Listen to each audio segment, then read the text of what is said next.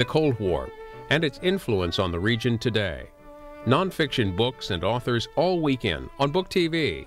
For the entire schedule, check booktv.org. Next, a congressional hearing on oversight of the $787 billion economic stimulus package. We'll hear from the man President Obama appointed to oversee stimulus spending at the federal level. State and local officials also testify. This House oversight hearing is about 3 hours. Committee will come to order.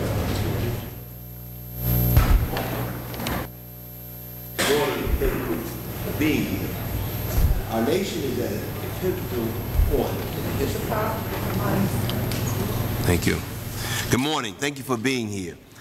Our nation is at a pivotal point in history as we endure the greatest economic crisis in more than a half century. Millions of jobs have been lost. Companies are failing. Americans are losing their homes, and states, cities, communities, and families desperately need help. This is the greatest financial crisis since the Great Depression.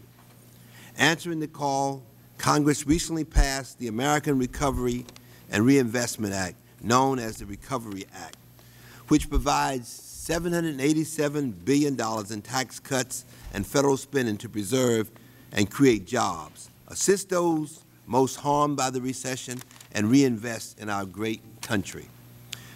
I was a proud original co-sponsor of the Recovery Act legislation, but along with the opportunity to heal our ailing economy, we have the monumental challenge of ensuring that the American taxpayers' dollars are used wisely and not squandered. The risk of the fraud increases when billions of dollars go out of the door quickly.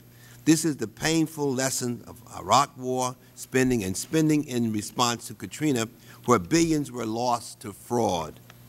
Fraud experts estimate that U.S. organizations lose 7% of revenues to fraud and waste. When applied to the stimulus package, this amounts to a whopping $55 billion in American taxpayers' dollars. Mindfully of this history, the Recovery Act provides for an unprecedented degree of oversight and accountability, and remedies two of the major problems with Iraq and Katrina funding. The law mandates the use of competitive contracting and the use of fixed-price contracts. Further, the newly minted Recovery Accountability and Transparency Board, known as the Recovery Act Board, is designed to provide transparency on how federal recovery money is spent. I applaud the President for his support of these critically important reforms. However, these reforms are not enough. We need to take steps to ensure that problems are fixed before they arise. 2 weeks ago, we held a hearing on the excluded parties list of businesses that should have been suspended and debarred, but that were still receiving federal contracts. Last month, the Inspector General of the Department of Transportation issued a report which documented that in 2003, executives were paid $73 million, including the payments of expenses that should have been unallowable, including spa resorts bills, alcohol bills, 45 automobiles, including Mercedes, BMWs, and other luxury brands.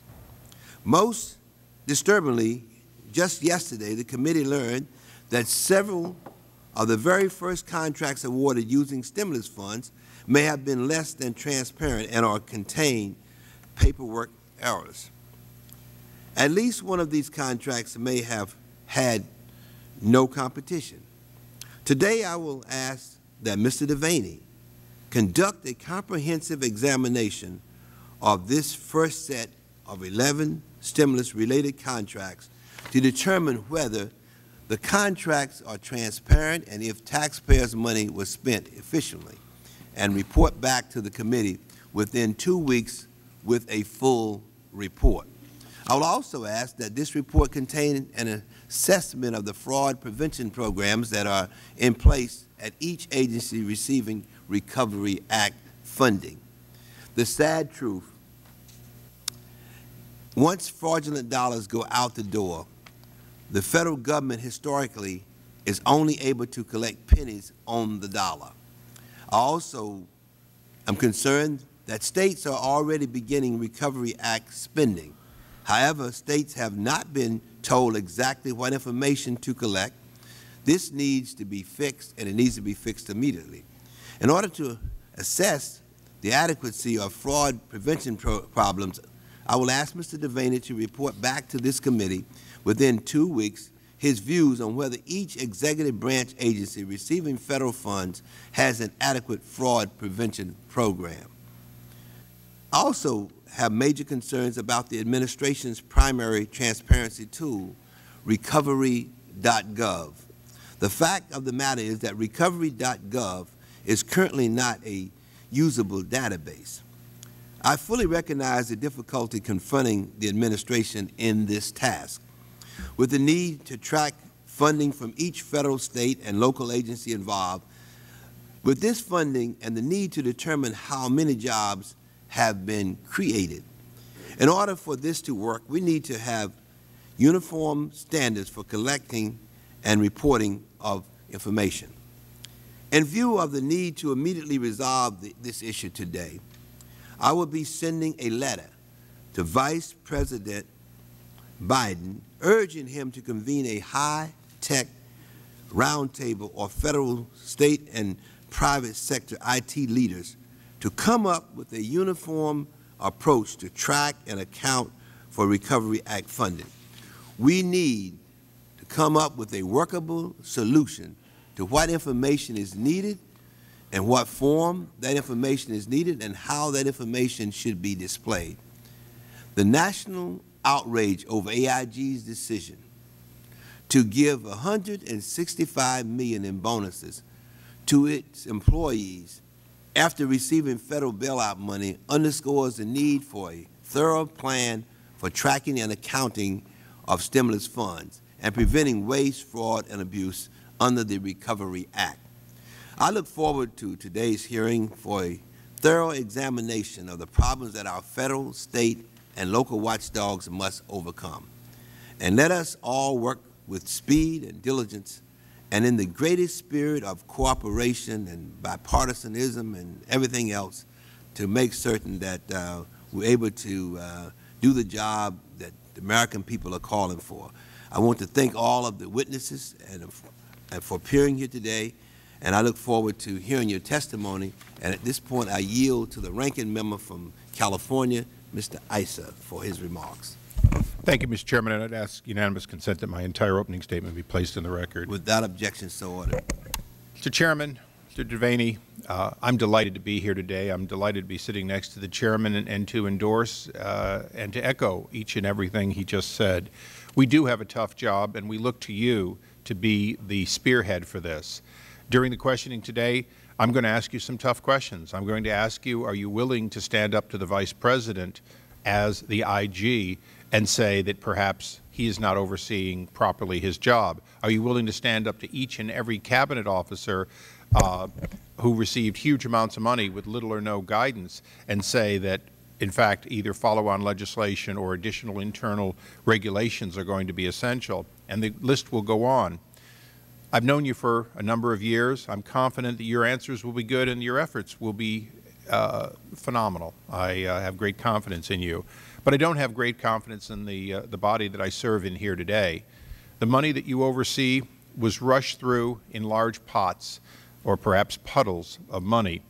One of the first articles that we're going to be talking about that the Chairman referred to here today is quick spending by the Forest Service, an organization that almost received a full year's worth of extra money, but received about half a year's worth of extra money, and unlikely will be able to spend it wisely in 18 months. Additionally, you're going to oversee whether these funds are stimulative in their use whenever possible. It's very clear that there's a spending spree going on by government. Some of it will not be stimulative. Certainly, although the Chairman was right to note the tax relief that was included in the stimulus package, certainly many of the dollars sent out were sent out knowing that they would not be spent.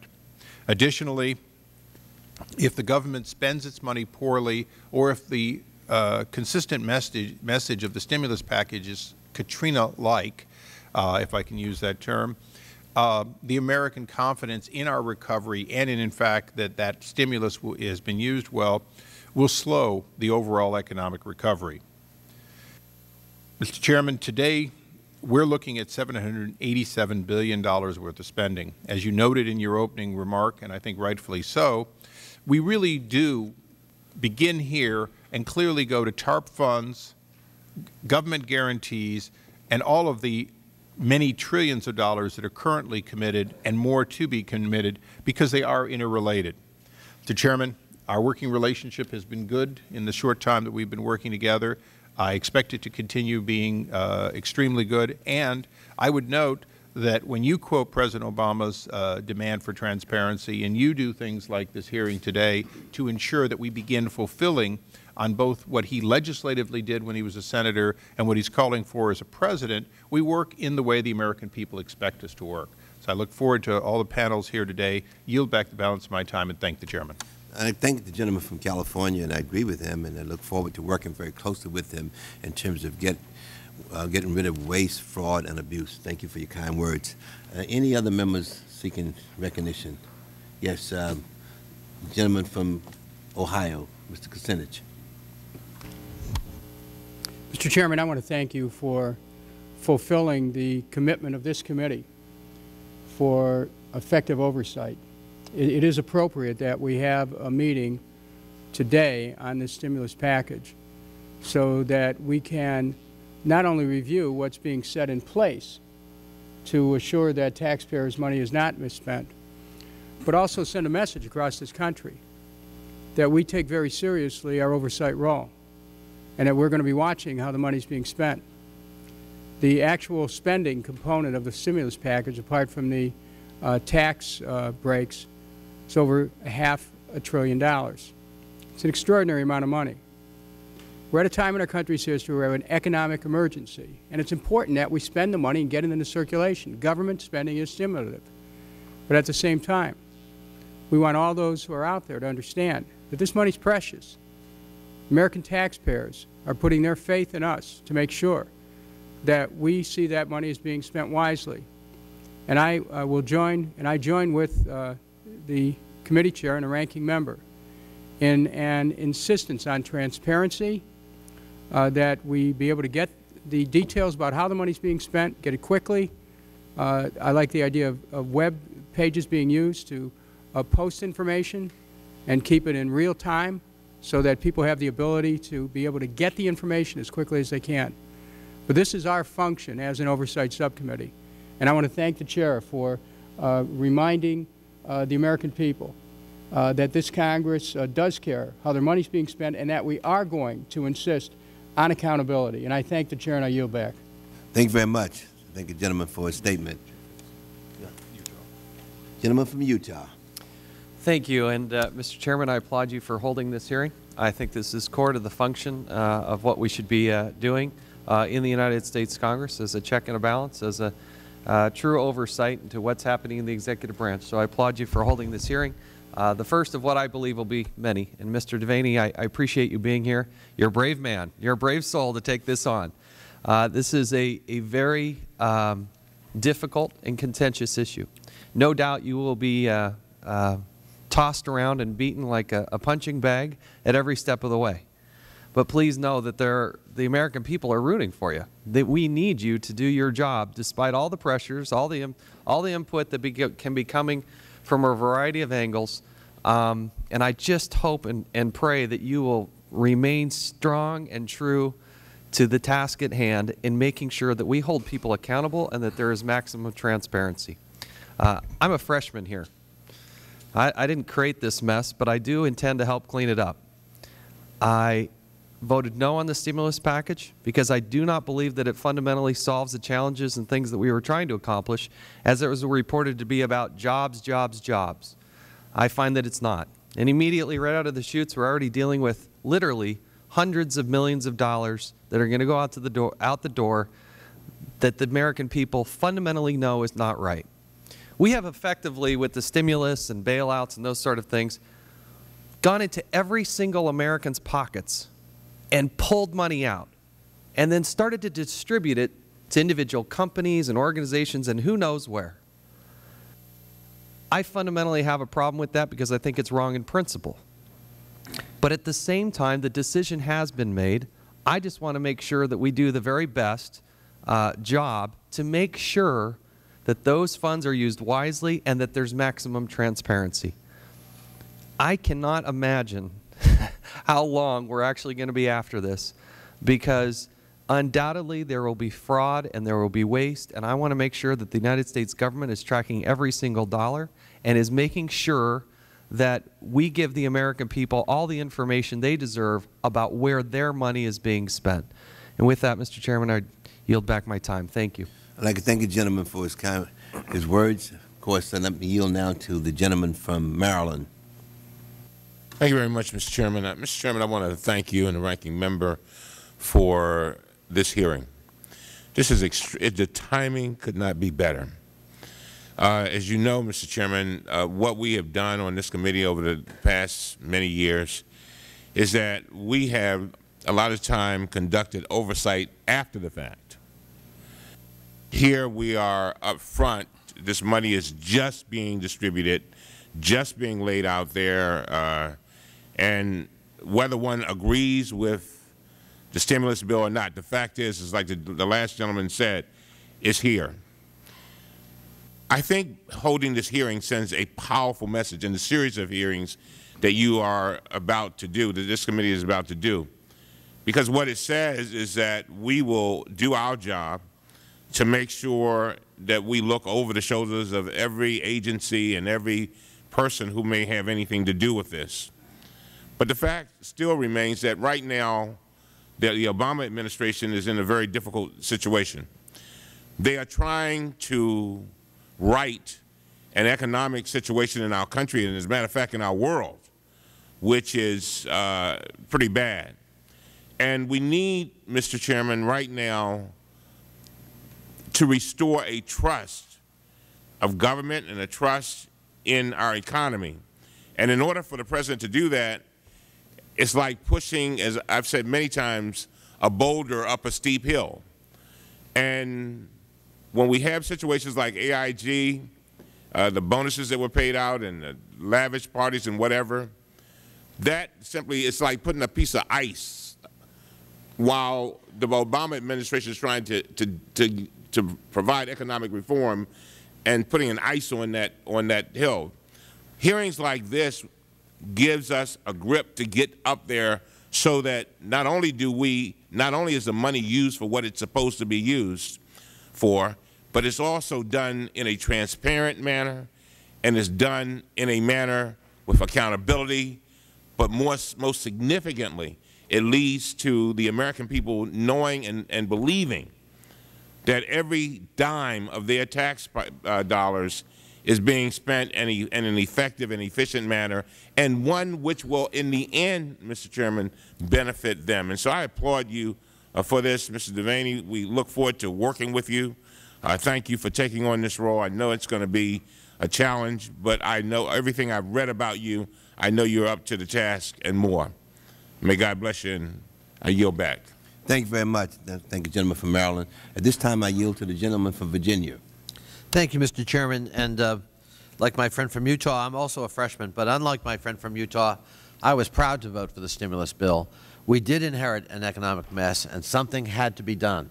And unlike the previous administration that wanted no accountability or transparency in the TARP program, this administration put the Vice President of the United States in charge of oversight, implementation, transparency, and accountability. I applaud the Obama administration for that, and I welcome Mr. Devaney being here today. Mr. Chairman, as you have ably stated, oversight and accountability of stimulus money is of paramount importance. In that regard, I was pleased that the American Recovery and Reinvestment Act included specific funding set-asides for management and oversight. However, I believe the manner in which these set-asides were defined leaves much to be desired. First and foremost, the set-asides do not apply to states and localities, the very entities to whom much of the ARRA funding will go, despite the fact that states and localities face numerous reporting and accounting requirements. ARA does include language that allows agencies to adjust awards to help defray the cost of administration record-keeping, but only after going through the formal rulemaking process. This will place unfunded mandates on State and local governments that are already in dire fiscal straits. Secondly, the fact that oversight set-asides are only done on a program-by-program basis does not make much sense, it seems to me. Unless there is a comprehensive enterprise component, the end result will be numerous unnecessary stovepipes, the kind this committee has worked to eliminate in the past. Agencies should be encouraged to take a comprehensive approach to oversight of awards granted under the Act. I'm eager to hear what our witnesses have to say about these matters. In my view, based on 14 years in local government, the need for oversight and accountability at the State and local level is just as pressing as it is at the Federal level. This is truly where the rubber meets the road. Thank you for holding this hearing, Mr. Chairman and Ranking Member. Thank you very much. Now I yield to the gentleman from Illinois. Mr. Davis. Thank you very much, Mr. Chairman, and let me be very brief. You know, as I listened to my colleagues this morning, I was reminded of having a group of 8th graders in my office, and they wanted to know what was our job. What are we really supposed to do? And I said to them that we're supposed to do 4 things. One, of course, is to legislate, that is to make laws, determine what is legal, illegal, right and wrong, appropriate, inappropriate. Then I said we appropriate, that is we decide how to spend money and how much of it we're going to spend. But then we also have the responsibility to investigate, and that is to make sure that the laws are carried out the way we intended for them to be carried out, and that the money is being spent the way we intended for it to be spent, and that the American people have a way to trace that money, to actually find out whether or not it's going for the purposes that we originally stated. And I must confess that that is very challenging, because there are times when my constituents will ask me, what happened to the money? And I'll have to say, well, I know what was supposed to happen with it, but I'm not sure that I can always tell you. And so, Mr. Chairman, I commend you for holding this hearing. I look forward to working with Mr. Devaney and trying to make sure that the American people have the information and the answers that they're seeking. So I thank you very much and yield back the balance of my time. I'd like to thank the gentleman from Illinois, Mr. Davis. At this time, I yield to Mr. Turney from Massachusetts. Thank you very much.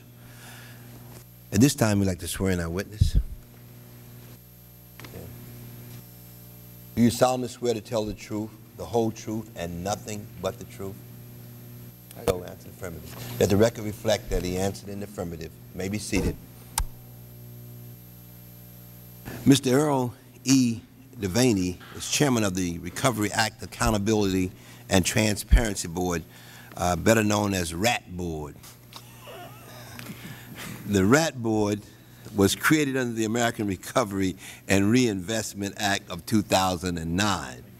Recovery Act to provide coordination and oversight of Recovery Act funds, which have an estimated cost of $787 billion. The RAT Board is mandated to audit and to review spending of recovery funds.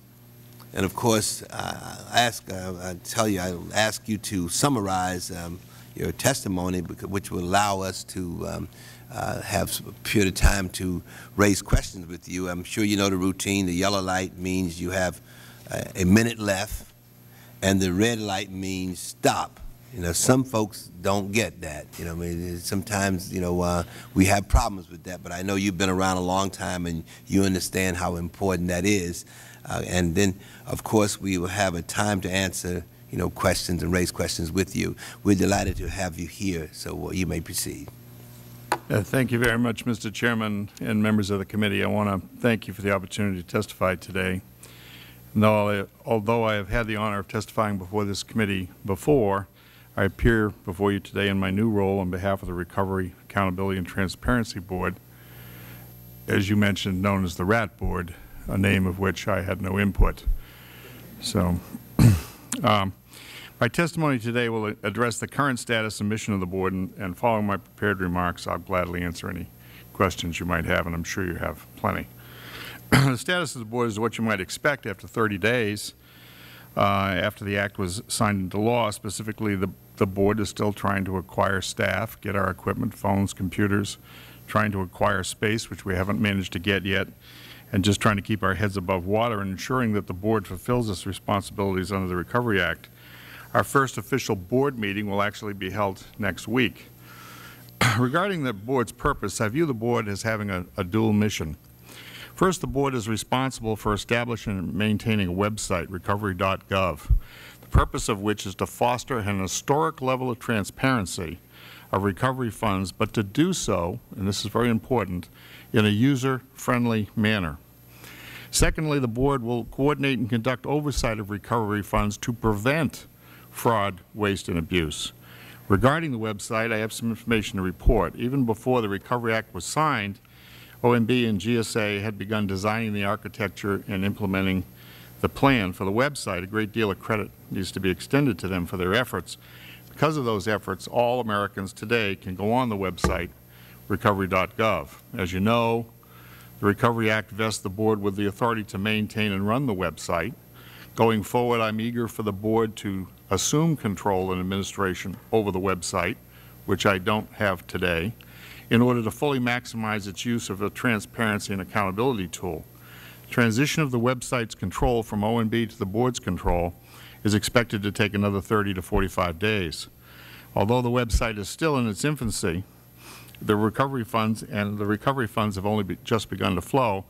I truly believe the opportunity to achieve a remarkable level of transparency never before realized, coupled with unprecedented citizen participation. Let me give you some of my thoughts about transparency, and I think to shorten up my testimony, I'll just say that I've always agreed that sunlight is the best disinfectant, and those words lead me to conclude a few things about this Board.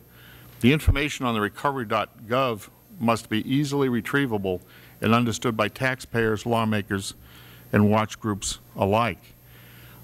We have to find that balance between having all the information that's required to follow the dollars and to make it simple so that the average citizen can go on this Board, maneuver around, and hopefully be attracted to come back in again.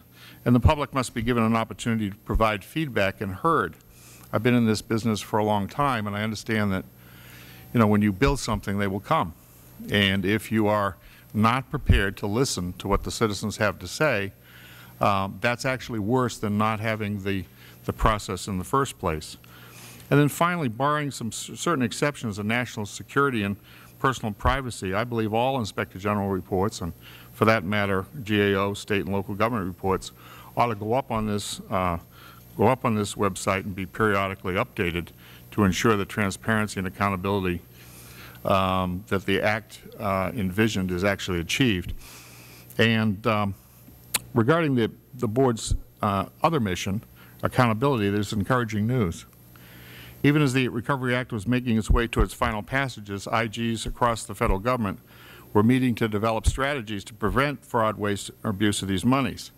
The committee may have noticed that I have been using the word prevent to describe the Board's mission of accountability. That is very deliberate on my part. Most IGs, including myself, generally spend considerable time detecting fraud and waste and then using either a traditional audit or criminal investigation. It strikes me that although those tools will undoubtedly come into play later on, IGs may be better able to maximize their value to the accountability goal of the Recovery Act by concentrating their efforts on prevention.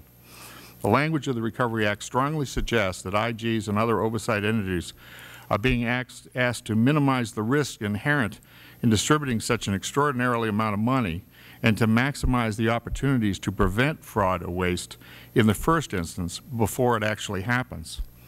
Some of those strategies my fellow IGs have been working on include evaluating as yet unimplemented IG or GAO recommendations, evaluating their agency spending plans and performance measures, conducting evaluations to ensure that proper controls are in place to receive and dispense these funds, providing fraud awareness training to both grant administrators and grantees, developing risk-based analysis tools as an essential part of their preventative work, and conducting outreach to the state and local audit community to provide technical assistance, best practices, and training where needed. I want to assure each of you that the Board will strive to be as helpful as possible to state and local governments. To that end, the Board staff will include audit, investigative, procurement, and intergovernmental professionals who, as part of their job descriptions, will be responsible for fostering a close working relationship with all levels of government. I look forward to beginning the Board's mandated role of coordinating with all the other IGs, some 20 plus, who will be more directly responsible for stimulus oversight. I foresee the Board actively detecting fraud trends, identifying best practices for conducting reviews, and designing risk-based strategies to help focus all of our limited resources. The IG's well-regarded task force in response to Hurricane Katrina should serve as an excellent model for the new challenge. That effort, which is still ongoing, involved $149 billion and engaged 22 separate IG offices.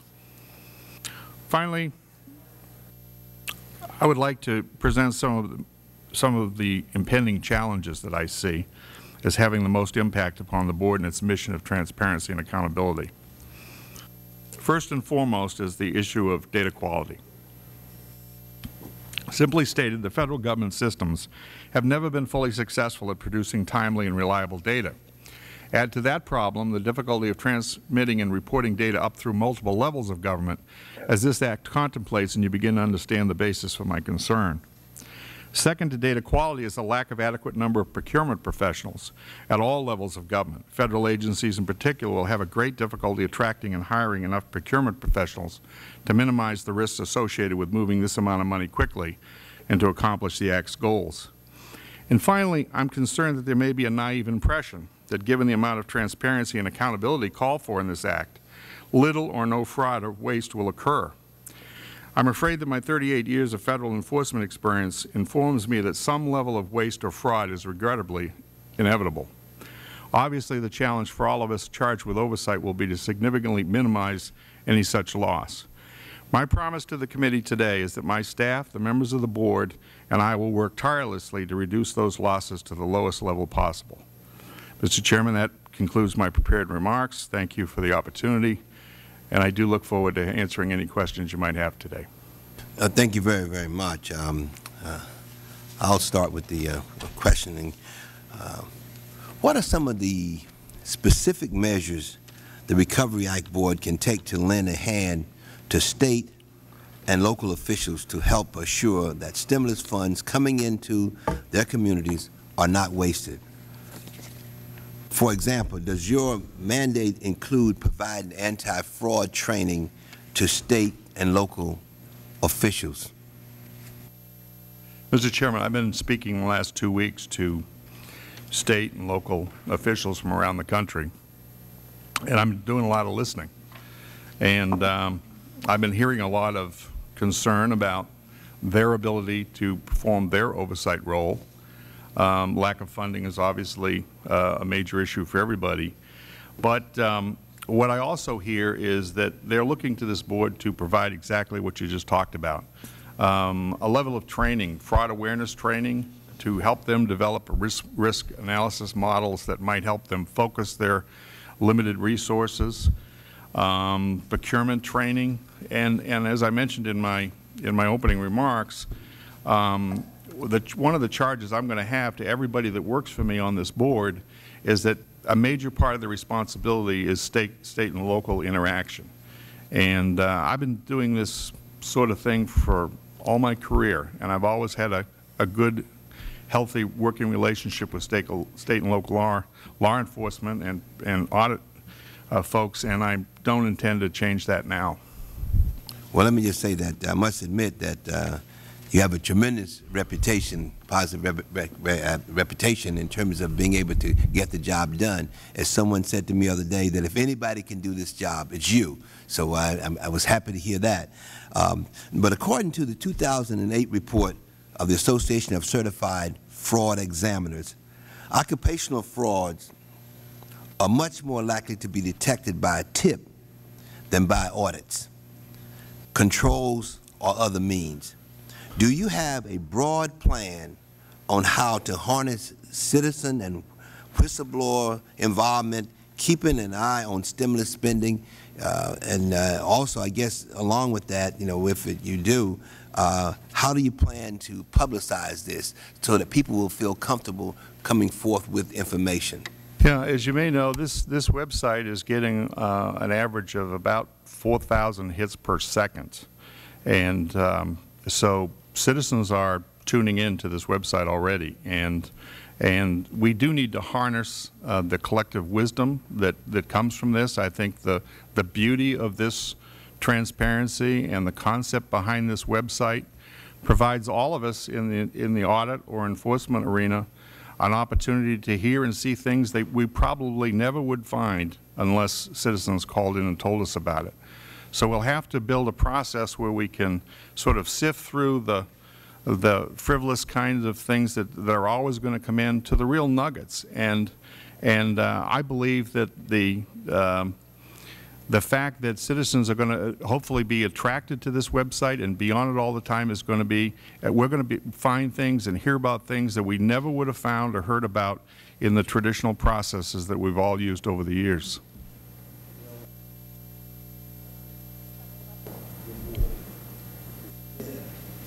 I'm sorry. The Recovery Act requires your board to submit flash reports to the President and Congress. I guess, first of all, what is a flash report, and why are they important? Well, I think I may be a pioneer in that area. I actually designed flash reports at the Department of Interior to notify the Secretary of some immediate need for their concern.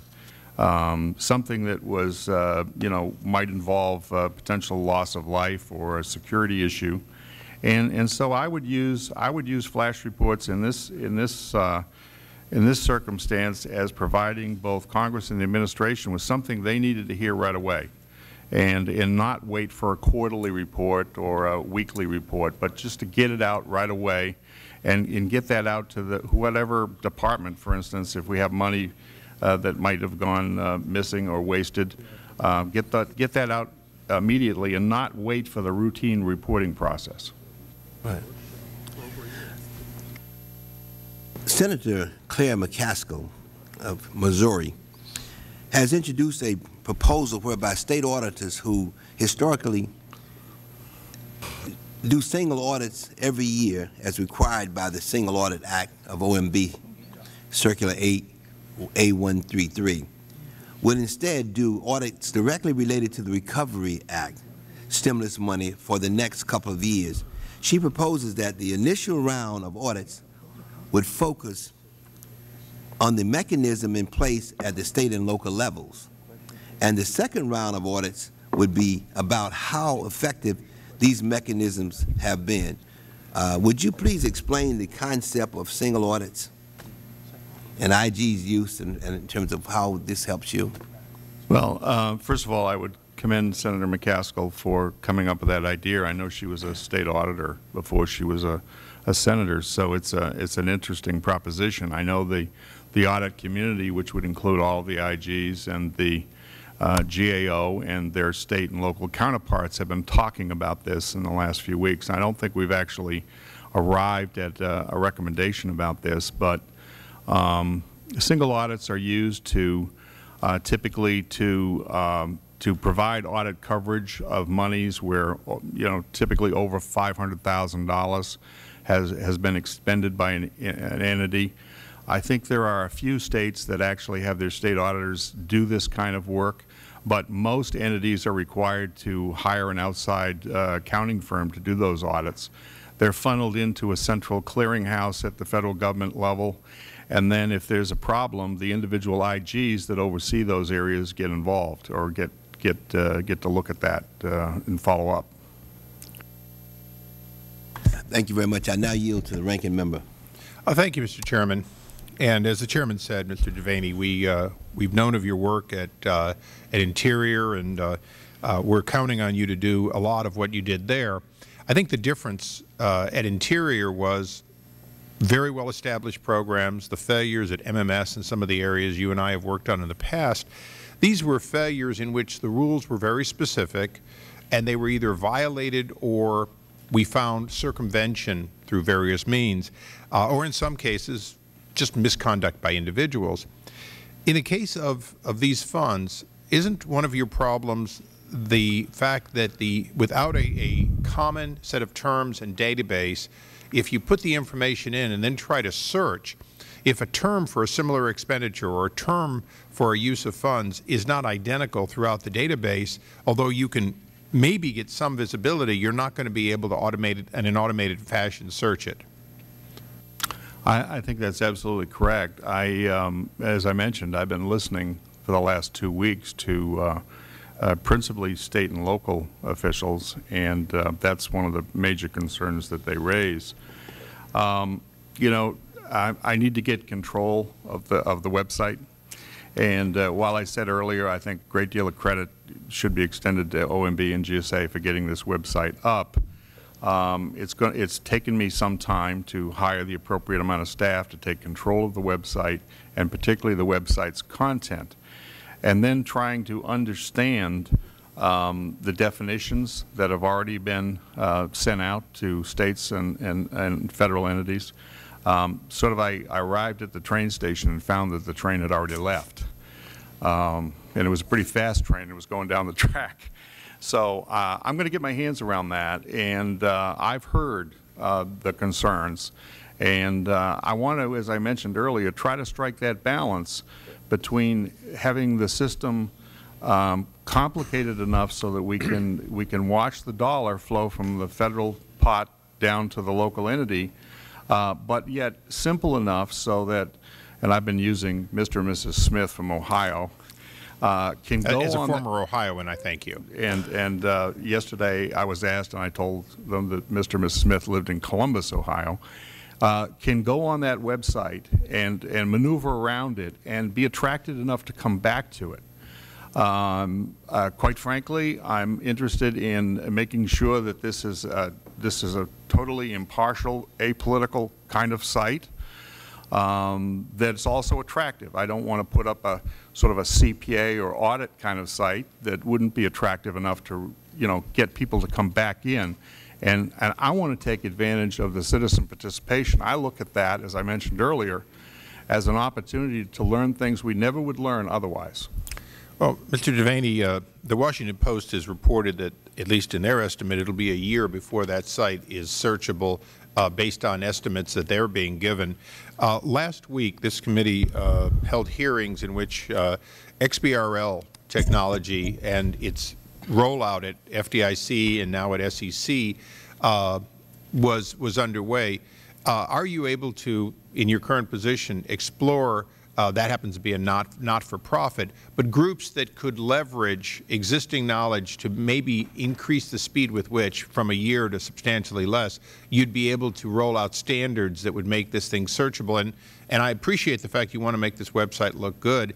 I will say that the people I'm most interested in seeing this is not John Q. Public. It's, in fact, the person who didn't get a contract, the person who thinks they should have gotten funds, and will search analytically to, in fact, uncover perhaps the misspending or the redirection of funds that they thought they could have been awarded. I really need that kind of person, and that kind of person is probably more interested in a green eyeshade site than they are in something pretty. Well, it's a balancing act. I'm going to have to find that balance, and I want to listen to as many innovative technology folks as possible. I mean, second only to the room where I'm keeping all of the resumes that have flowed in is the room where all the vendors have lined up to meet with me. Good. So there's a lot of good technology out there, and we need to take advantage of it. Lastly, you know, when Congress passed this stimulus, and it's too late for us to point fingers, but we did not adhere to certain truisms, if you will. One of them was now President Obama's legislation that called for greater transparency and laid out some of it. We've only gone part of the way. Do you need follow-on legislation or some kind of rulemaking authority that would allow you to get properly through the government, the contractor, the subcontractor, the subcontractor? I don't know the answer to that question right now, but I will tell you that as soon as I figure that out, I'm going to come back to you and tell you the answer to that. Thank you. Thank you, Mr. Chairman. Thank you. Thank you very much. Now I yield to the gentleman from Maryland, Mr. Cummings. Thank you very much, Mr. Chairman. Mr. Devaney, you know, I'm chairman of the subcommittee on the Coast Guard, and one of the biggest fiascos is this Deepwater project, and I mean, where we're producing boats that don't float, and we've straightened it out now, I think. But one of the biggest problems were people who had experience with regard to acquisitions, and in the Coast Guard.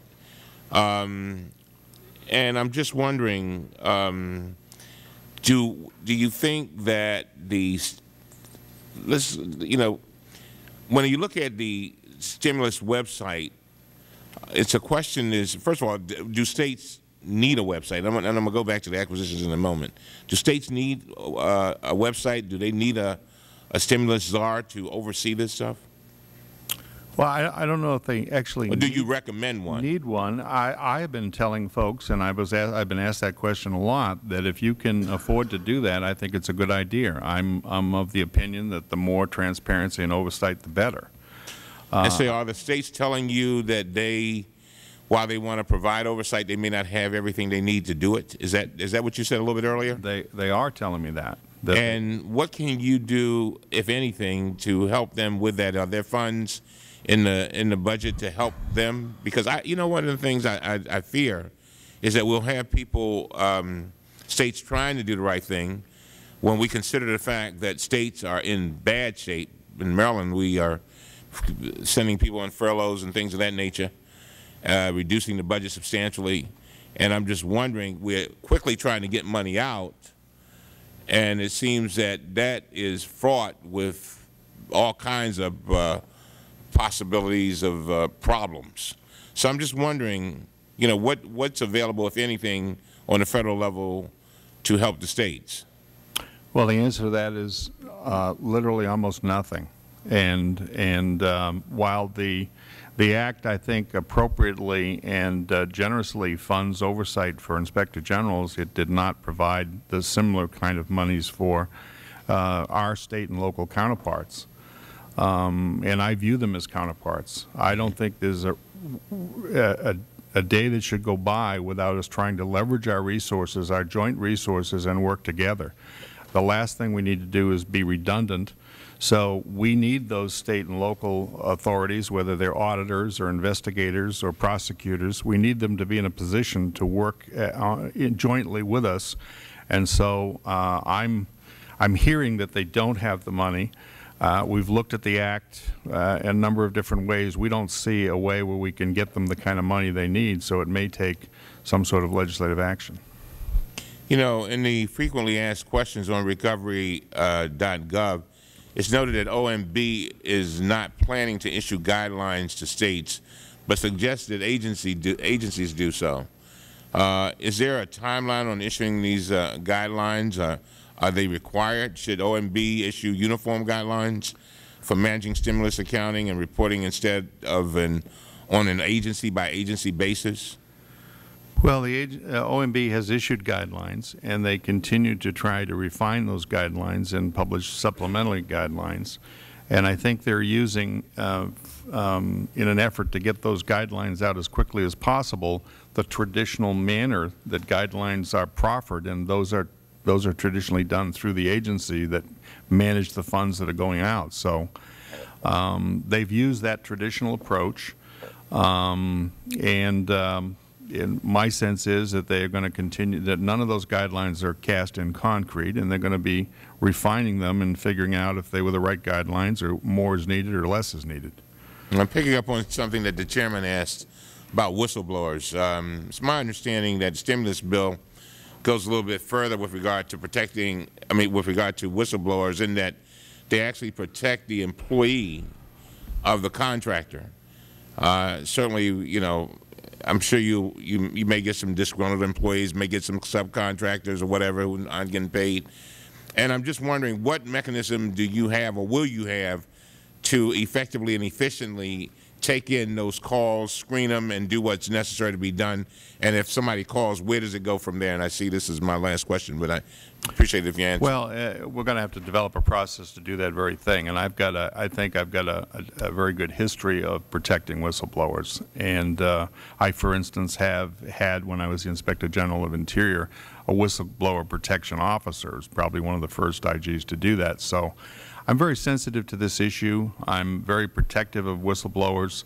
And, you know, quite frankly, I think with the amount of transparency and accountability we have on this table, we're going to get more, not less, whistleblowers.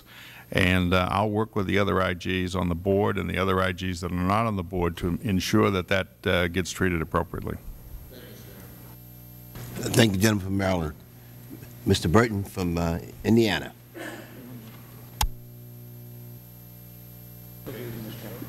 Mr. Chavez from Utah. Thank you, and I appreciate it. There have been some spectacular assertions as to the number of jobs that would be created or saved through this.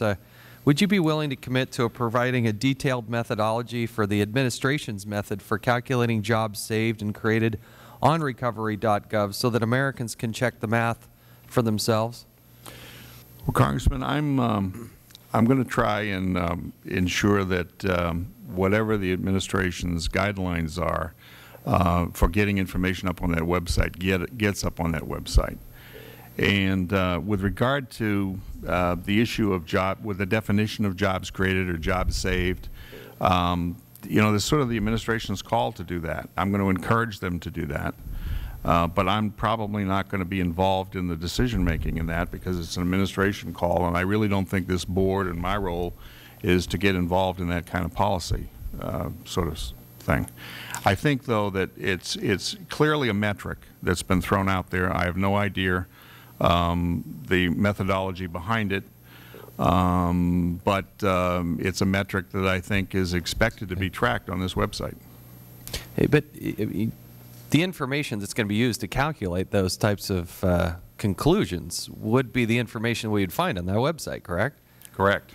Who is in charge? Is it you or is it the Vice President? It's well, I think the President has designated the Vice President as in charge of the stimulus and recovery funds, and in turn, I'm acting as the chair of this board and reporting to the Vice President, but doing so in an independent way. How often have you met with the Vice President thus far?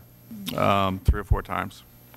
The Vice President committed and said, quote, and we're going to do this once a week as we kick this thing off to make sure we know exactly what we're doing. Is that happening? My understanding is I'm now on his calendar once a week. Is that happening? It's going to start next week, but I've certainly seen him as much as I needed to, and I've been given assurances that if I need to see him at any time, I can. And what happens when you know we heard that nobody messes with Joe? How does that work from your perspective in dealing with this? I think it's working rather well. I mean, projecting forward, how is that going to work? I think we need to figure out whether once a week is right. Once every 2 weeks, we're going to try it once a week. I'm going to try to do what I've always done with my secretaries, which is try to have a sort of a no-surprise policy. But I've made it very clear that my intention is to tell him what he needs to know, not necessarily what he wants to know. I'm not bashful and haven't been in the past about telling people things that they don't particularly want to hear. I told him that in the first meeting I had with him, and I got the answer that I had hoped for, that that's what he wants and expects, and we're going to move forward with that. Will all announcements of contracts and grant competitions and awards be posted online? Speaker Pelosi has promised us that that would be the case. Is that your understanding? That's my understanding. Very good. And I I noticed that the Department of Defense Inspector General is not part of the board, yet they're receiving funds. What's your understanding of that situation? What would you recommend? I've been asking now for 3 weeks who it was that made up the composition of the board. I can't find that person, but it is true, in fact, that people that have money, like the Department of Defense IG, are not on the board. Some people that are not on the board have more money to oversee than people that are on the board. Some people on the board don't have any money to oversee. So I really couldn't tell you. What I do know is that each and every one of these board members has, and I've talked to them each personally, we're going to have our first meeting next week, is committed to, the same as I am, to doing as much oversight as we need to protect the public's money. What's your number one concern? My number one concern is that that we be able to respond to the amount of citizen information that we're going to get on this website, and we do that in a way that ensures that we can get on top of everything that I think we're going to find out. I mean, the citizen participation in this is going to allow IGs and state and local oversight entities to learn a lot more than they would through the normal processes. And do we have the capacity? Do we have the investigative or audit capacity to look at all this stuff? It's a lot of money. When do you anticipate actually finding a location in which you can be housed? I'm told I'm going to go look at one Friday. So I'd like to get an address. I'd like to get some phones and computers and start taking control of this. Very good. Thank you, Mr. Chair. Thank you very much. I now yield to the gentleman from Ohio, Mr. Kucinich. Thank you very much, Mr. Chairman. Mr. Devaney, part of your charge, of course, is to make sure that the money is being spent properly. Do you have any charge with respect to the money being spent? In other words, if this is a stimulus package and this money is being distributed, do you know how much money remains unspent? And are there any metrics established for seeing that this money does get spent in a timely manner to, in fact, be a stimulus?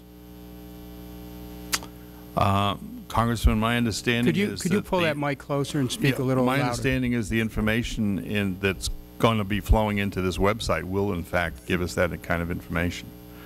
I don't know that we've been seeing it yet, but it's coming. So how much has been spent so far? A lot. The first day. Can you quantify a lot? No. I can't really. I do know that a lot this is my question. A lot of money went out under formula type of money went out very early on. You know, agencies were able to get money out the door quickly to programs that they normally put money into every year. So from a risk perspective, that's probably okay, because those are programs that have processes and people in place to receive that money, albeit it's more money than they normally do. It's going out. Is it being spent? Well, you know the problem we have with this TARP funds. If money goes out, the banks hoard the money. Is this money being spent? Is it stimulating the economy? Do you know? I don't know today, but I do know that the amount of information that OMB is requiring folks to get back to us with will talk about those issues. Well, this committee needs to know. Yes. That the money is being spent. How it's spent is, of course, our oversight responsibility. But that it's being spent relates directly to whether or not it's a stimulus. Now, I want to talk to you about the general contracting process. Can you explain why the Recovery Act's emphasis on fixed-price contracts will help contain fraud and waste? Well, in general terms, there is an incentive to contractors under fixed-price contracting to come in with a realistic price, and we keep the cost overruns down. Historically, if it's not a fixed-cost contract, contractors have little incentive to make sure those costs stay within a certain Are you going to be number. examining contracts to see if people are lowballing in terms of competitive bidding? I think that would be part of an audit process that we at the Federal level, all the IGs, and our State and local counterparts. Are you increasing, does the Recovery Act increase mandates for competitive bidding of contracts? It has in place criteria for contracts, and because it does, and because we're going to be able to watch that, we're going to have a quicker response time, be able to respond quicker to those that deviate from those rules. Will there be fewer exceptions or waivers granted? I think that the Act contemplates that if there are waivers or exceptions, that they be posted on the website. I have another broad policy question that I'd like you to address. I come from a community, Cleveland, Ohio, and was mayor of a city where there is a substantial number of minority entrepreneurs. You know, our African-American community in the city of Cleveland is now pretty close to about half the population of the city itself. Now, a lot of these entrepreneurs are really not given opportunities to get in on these federal bids. What's being done as part of your charge, and if you're not, who is making sure that that minority contractors who are established and part of a community are given an opportunity to be part of this bidding process, so that the benefits of the stimulus really get to communities where the help is needed the most and where people have been established, and make sure the money gets into the neighborhoods? Well, it's not in the board's mandate to do that. My assumption is that the agencies are going to be working very hard to make sure that that happens. So it would be the agencies that are giving the money out, and the state agencies as the money flows down to the states. So are you keeping track at all to see if there's any minority contracting going at all? Or do you look at that? You're going to keep statistics so that we can know in terms of a gross amount of money that might be spent in this country going to minority contractors? You know, I don't know the answer to that, but I'll get back to you on that. I'd like to know. Thank you. I yield back. I thank the gentleman. Thank you, gentleman from Ohio. At this time, I yield to Mr. Burton of Indiana. Thank you, Mr. Chairman. In a Wall Street Journal interview, you stated the experts, the people who work in the fraud area, say there will be significant fraud, around 7% loss to fraud in most cases. That stimulus bill was $787 billion plus interest, and if you were to put a pencil to that, 7%, that's about $55 billion, $55,000. 7% seems like a very high number. I mean, can't that be improved upon? Well, I think that's the challenge. I think the challenge is that we need to obviously minimize those percentages. I think those percentages, there's very few organizations, the certified fraud examiners is where that comes from. They annually give out those statistics, and it goes up and down in a given year. I think that's the 2008 stat, and the first time I took a pencil and figured that out, I was horrified to see that it was $55 billion. So obviously the challenge is to try to minimize those losses. But it would be naive to think that there won't be, with that kind of money around, people who will come and try to defraud the government or state and local entities. So, you know, I think we have to expect it. I think we have to have a coordinated effort between law enforcement at the IG level and state and local law enforcement with prosecutors all over this country, and basically take sort of a zero tolerance attitude about fraud. Well, I think that's great, but I presume this percentage has been fairly constant over the years. And if it's 7% of something like $700 or $800 billion, you're talking about big money. And the American people, I mean, everybody's raising Cain right now about $165 million that was given to executives at AIG. If they found out that $55 billion is going out in fraud almost every year when you have that kind of an expenditure, they'd march on the Capitol. I mean, it seems as AIG, as in your position, that you and your compatriots over there ought to be able to figure some way to get that down to a much lower figure. Well, we're going to try real hard, Congressman. I mean, I think that's an unacceptable level of fraud. And we're going to try to do our very best to keep it at a minimum. And I think trying to send as quickly as possible as many deterrent messages as we possibly can is one way to try to minimize those risks. The other thing is, as I mentioned earlier, it's important for IGs and oversight authorities to get on the front end of this pipeline as opposed to simply waiting until that fraud or waste occurs and then doing an audit or an investigation and coming along. You've got a tough job. Yeah. We have what's called the Weekly Waste Watch, and this is kind of humorous. It says the town of Union, New York is getting $578,661 in Federal Recovery Act funding for a homeless problem that does not exist within its borders. Union did not request the money and does not currently have homeless programs in place in the town to administer such funds, said the town supervisor. We hope and encourage these new grantees to develop creative strategies for the funding. In other words, they want them to create a program that doesn't exist because they gave them the money. Will you guys be perusing and checking these sorts of things out as well? You know, I mean, one of the things that I think that, well, one of the things, quite frankly, that I mentioned to the administration is that the, sort of the reverse side of transparency is that people will come and look at this website every day. There's probably not a reporter in America that won't wake up and click on that website. And we're going to have to deal with literally thousands of these kinds of examples. The good news is that if we didn't have the transparency and we didn't have the website, we wouldn't have found those things in the ordinary course of business. Well, I have one more question regarding the transparency. Are you aware that the recent guidance from the administration to Federal agencies tells them that they only have to follow the money they dole out as far as the State and municipal level? And after that, the money trail runs cold. Under this plan, there will be zero accountability for any contractors, lobbyists, or special interests that get taxpayers' money. And I think that the ranking member here in his opening statement used the example of Chicago receiving stimulus funding from Illinois. And under this plan, the current guidance, we wouldn't find out about any sweetheart deals. Now, this website, how is it going to deal with things that go beyond the State and local level, State and community level?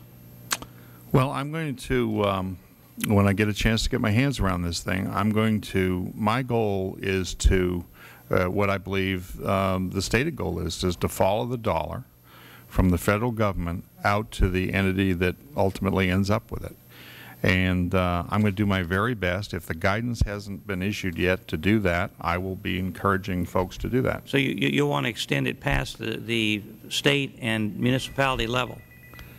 If it's possible and it's legal, yes. Well, with this 7% problem, and thank you, Mr. Chairman, with this 7% problem in waste and fraud, I hope you go as far as you can. Thank you very much.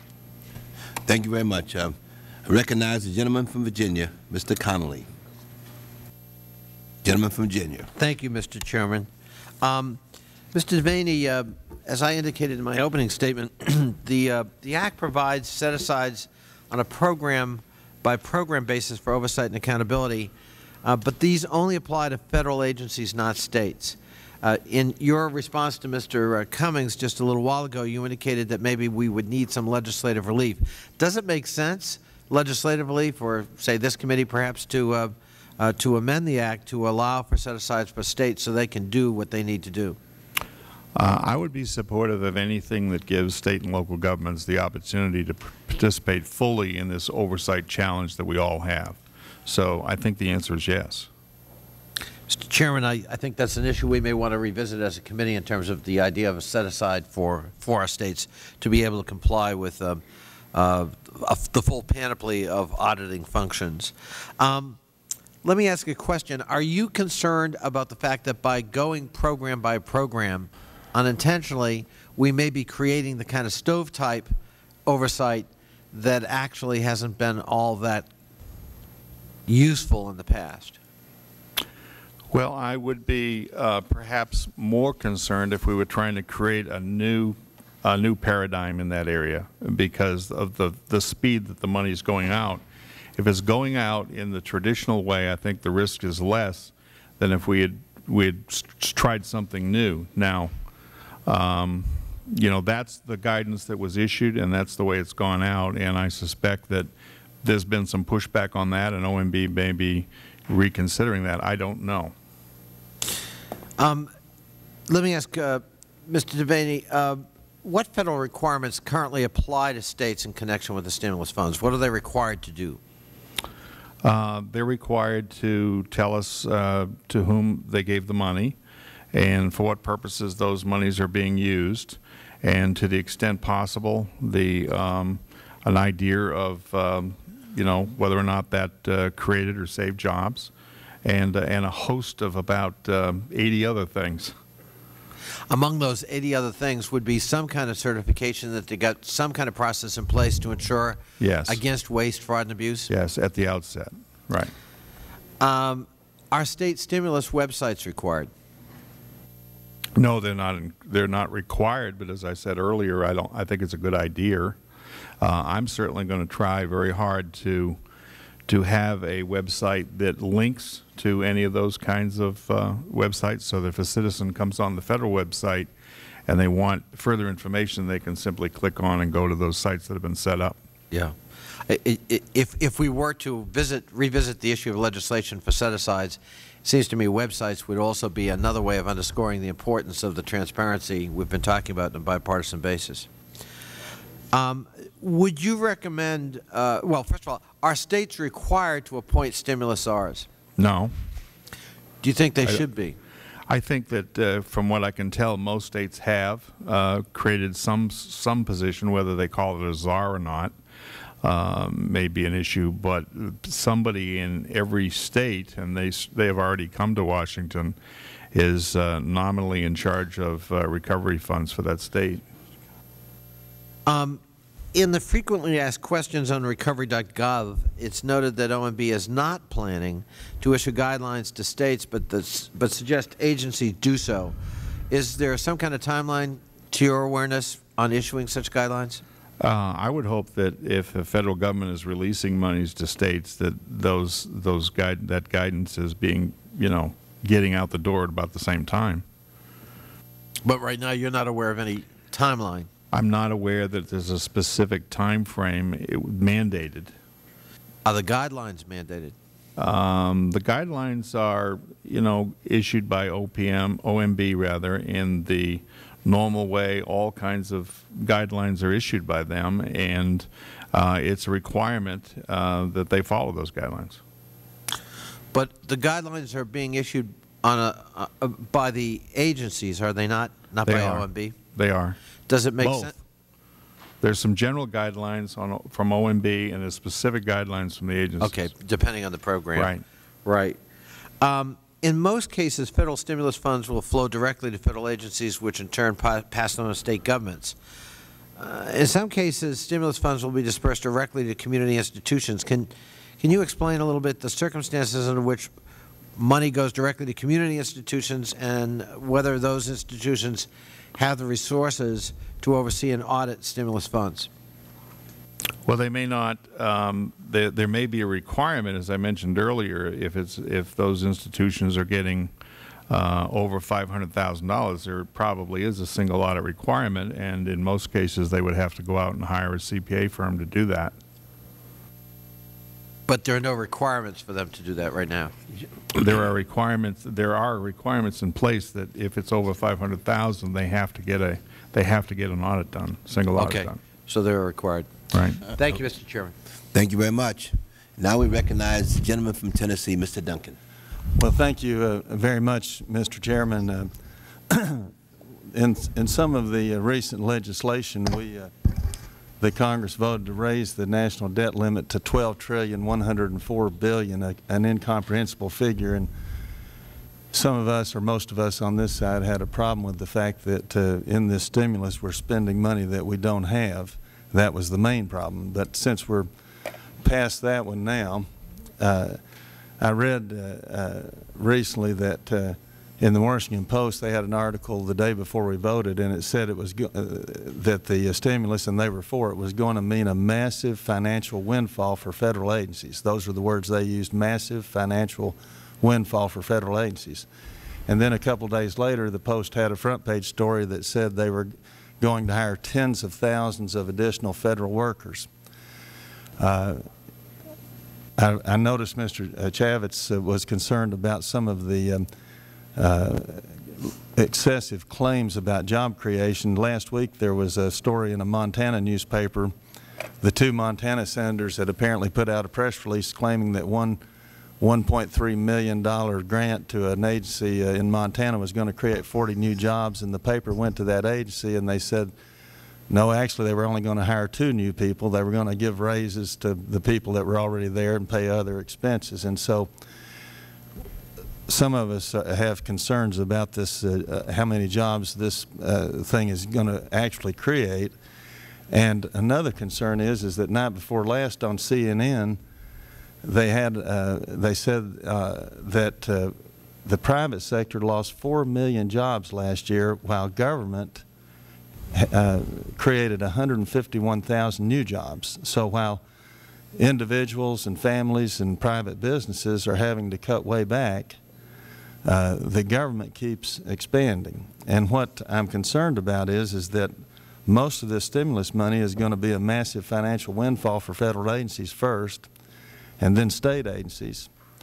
And then maybe, you know, it seems that every business, every private, every charitable agency in the country is lining up hoping to get stimulus money. And all the schools are hoping to get stimulus money. And what I'm wondering is there going to be some way to track how much of this stimulus, if any, or apparently some of it will, but I'm afraid it's going to be a very small percentage that's actually going to end up in the private sector. And that's where it's needed the most because, for instance, to hire massive new tens of thousands of people in this area, as the Post said was going to happen, this is already one of the wealthiest areas in the country. Are we going to be able to tell how much has actually gone to the private sector as opposed just to federal and state bureaucrats? Because it appears that they're the ones that are going to benefit the most from this stimulus package. Congressman, I would hope that the website eventually is able to talk about jobs created and jobs saved and give us some idea of where that occurred.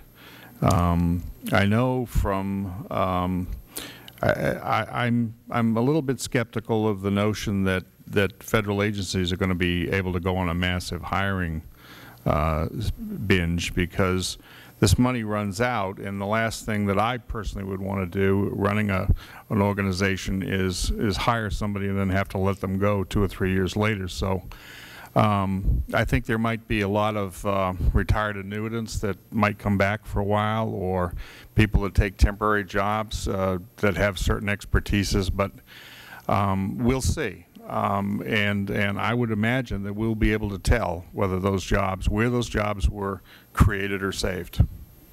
Well, I was just quoting what the Washington Post had said, but I can tell you that there is a real concern there among a lot of us that not much of this is going to trickle down to the businesses and the areas that need it the most. And I think there's going to have to be a major effort made to make sure that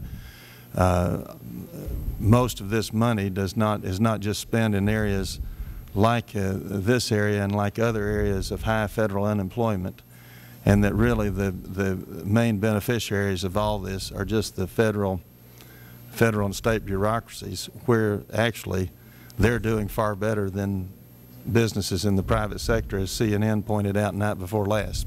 Thank you very much.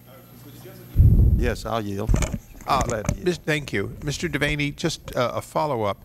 When we both sides have talked about the no specific funds for oversight for the states and local government, isn't it true that in many cases these contributions are cost shifting? In my own district, they picked a fully funded route and they federalized it so they could use stimulus money and then move those funds to other projects. So in every state, as far as you know, and if you don't know, I'd appreciate a response later, aren't there funds that are being put into programs that otherwise would have been funded, otherwise were funded?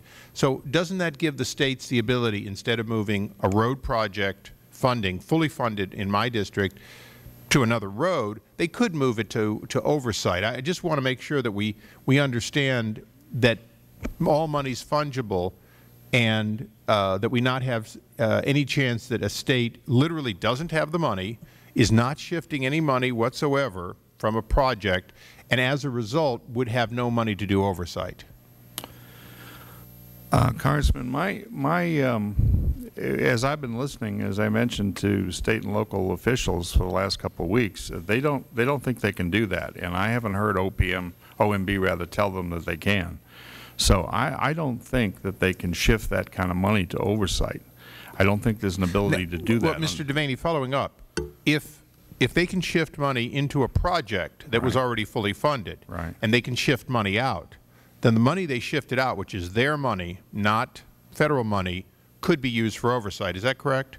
I think, yes. I'm sorry, I misunderstood. I think that could be used. But there's a lack of people out there that can, be hired quickly that can do this kind of work. So sure, and we can't. Another challenge. Mark McCormick in one of his leadership books said, any problem money can solve is just a business decision. So I wanted to concentrate on the money because we can't necessarily solve the business. But if you find any state which literally doesn't have an example like mine in California, so that there is no ability to make the choice to pay for people if they can be bought, I know this committee would be very interested in making sure that we find a way to get additional funds to that state, but only if there's no examples where funds are essentially being alleviated. Fine. Thank you, and we yield back. Thank you, gentlemen, for yielding back. At this time, I recognize Mr. Davis of Illinois. Thank you very much, Mr. Chairman. And I was just thinking that there are probably other states that do a little Valentine decision-making every once in a while. When I heard the reference to Illinois and Chicago relative to some contracting, so I'm sure that Valentine's Day exists throughout the country. But Mr. Devaney, let me first of all thank you again for being here. My comfort level was greatly enhanced as we were debating and discussing this legislation by all of the conversation about transparency and how we're going to make sure that people knew what was going on, and we were going to make sure that we were watching, that we were going to make sure that the candy store didn't get broken into. But we always tell people that. I mean, every legislative body that I've ever been in, every time we get ready to pass some legislation that relate to spending money, we say that we're going to do it. What do you see different, or do you see anything different about this effort than perhaps we've seen in the past? Well, Congressman, I've been in this government for 39 years, and I've never seen an attempt made to be as transparent with the money as this Act envisions. I actually think if we do this right, it will serve as a model for the future. And I want to dedicate myself to, sort of in the autumn of my career, to leave government with something like this in place that can be used for future spending. And so we have an effort here that I think is historic in its complexity and trying to do it at the federal level. Some cities have done it, some states have done it, but it's never really been tried at the federal level to certainly this amount of money. So we need to get this right. Undoubtedly, it won't be right in the beginning, but as we go forward, we will refine this, and once again, I want it to be a model for the future. Let me ask, do you envision your role as being different than that of the Inspector Generals that we have for all of the agencies? Well, I think that I've decided that I'm going to act like an Inspector General. I am still one. I'm on a leave of absence. But in this role, I'm not going to come before Congress or come before the administration and act any differently than I have the last decade as an Inspector General. Candid, straightforward, call it like I see it, be responsive to both parties.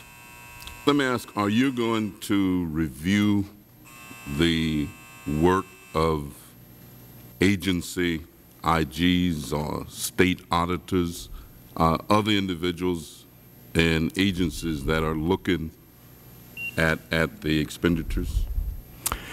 I don't think I'd use the word review. I think that the role of the board is probably more of a coordination to take the work of those IGs, to follow it, to take the work, to discern fraud trends, to develop best practices.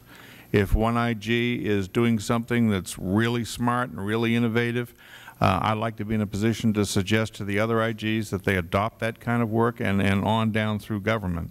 So it's more of a coordination role than a review role. I note that the duties of the RAT Board include reviewing whether acquisitions and grant personnel are qualified and have sufficient training, which is kind of an interesting addition. If personnel are found not to be trained, what steps would the Board pursue? Well, I think we first have to do that study and get it out. So that's one of the first things the board, I'm sure, will be trying to get done. You know, and I think that at that point it would be helpful to have a discussion with OPM to see if there's any sort of waivers that can be given to retired annuitants as a good example of being able to bring people back. I mean, we're going to be essentially sunsetting in 2013, so there's about 4.5 years here, and there's a lot of experience out there that that can be tapped into. So things like that. Thank you very much. And let me just say, Mr. Chairman, if I might, I know that Mr. Kucinich raised the issue of minority hiring, purchasing. Mr. Connolly raised the issue of set-asides. I've never been in a place where we actually did what we said we were going to do in relationship to either one of those. And so I'd really appreciate you looking hard at that issue and having a way to examine it. Okay, I will. Right. Thank you very much, gentleman from Illinois. Let me yield to Mr. Schock. And let me just say that we have a vote on the floor, and what we would do is just, we return 10 minutes after the last vote. We will come back to the committee. Yes, Mr. Schock. Thank you. I'll be very quick, Mr. Chairman. Mr. Devaney, thank you for being here. Thank you for your efforts to help establish this website and the transparency that comes along with it. Help me understand, it would seem to me that as a part of this act and the information that we require from the states and local governments in order to get the money, we should already have some kind of a central data warehouse that's got all of the information that members on this committee and the general public are really asking for. Is that the case? And if so, who is the keeper of those documents? Well, I think the vision here is that recovery.gov will become that place that all people can go, including legislators. So it's my hope that it'll sort of be one-stop shopping at the end of the day.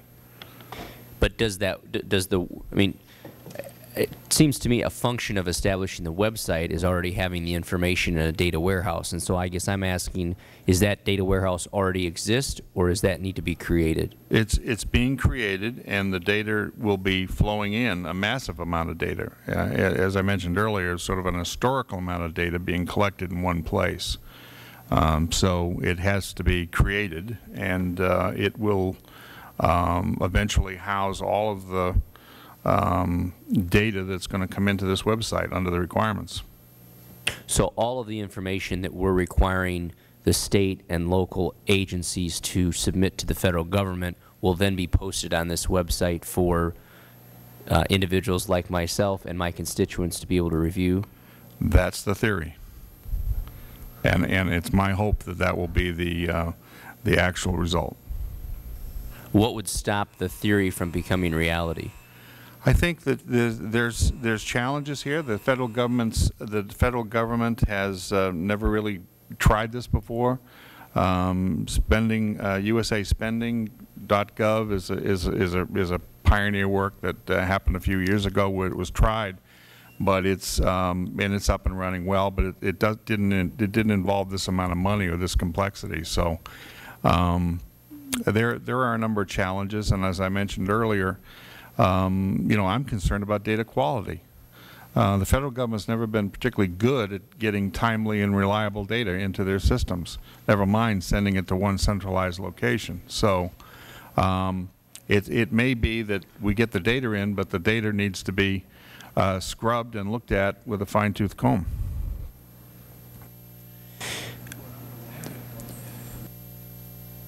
Part of the Act requires that state and local governments, there seemed to be some question here this morning about beyond the state government, what information we're going to be able to provide on the website and to the taxpayers. Part of the Act requires that when a local government receives funds from a state government, that they submit paperwork that says where the money is going, why it's being spent, what the project is being used for, and specifically how many jobs will be created, and so on, and even list a contact name in the agency who's overseeing the project. So if we're going to get that information, again, it's required in the statute. I'm assuming that information then will be on this site as well? It will. Okay.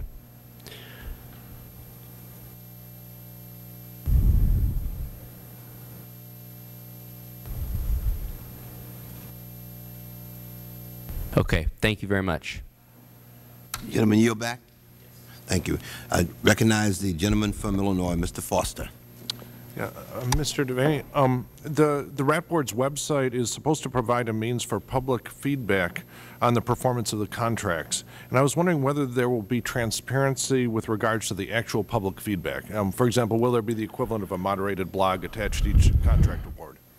Yeah, I think we're going to have to, I don't know exactly what that's going to look like, but I certainly, that would be my hope that we could do that.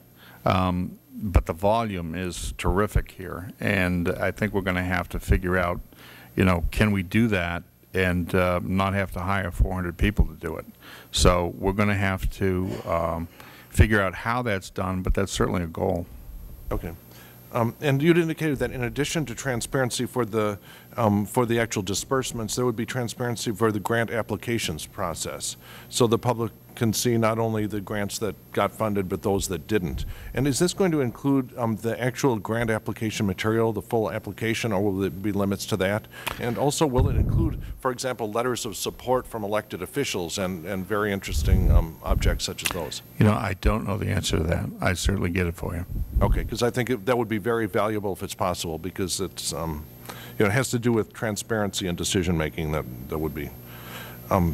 Let's see, another thing. Oh, yeah. Well, I understand the benefits of an attractive, user-friendly interface. Will you also be providing the ability for sophisticated parties to just pull down the entire database so that they can make an independent search engine on this, or perhaps third parties make even more user-friendly access to your data? Yeah, I think as it evolves over a period of time, there'll be that capacity. There's a lot of visualization tools out there today that are very innovative, and I want to look at some of those tools because I think it will provide exactly what you're talking about, rather than sort of a standard dashboard where you see charts and graphs and pies. The ability to click on for instance, on a map in a state and drill down and get down to the very end of pipeline where that money is. Yeah, well, I'm suggesting that by making the entire database available for mirroring, that third parties may beat you to this by making really cute ideas. You know, I think we need to get a grip on the governance of this website, and there isn't quite yet a governance document that's going to govern how that, and that would be part of it as to whether we would make that available. I suspect. I'm open-minded to that. Yeah. Well, I mean, the alternative is that people will design robots to go and mine your entire database in a very inefficient manner. And right. Okay. Let's see. My next question has to do with subcontractor reporting. And I was wondering how state and local governments have handled the reporting requirements for subcontractors, sub-subcontractors, and so on. Are there states and localities that meet the federal reporting requirements? And does the Recovery Act require additional reporting requirements all the way down to the sub-subcontractor? And secondly, what action will the RAT Board take if these standards are not met?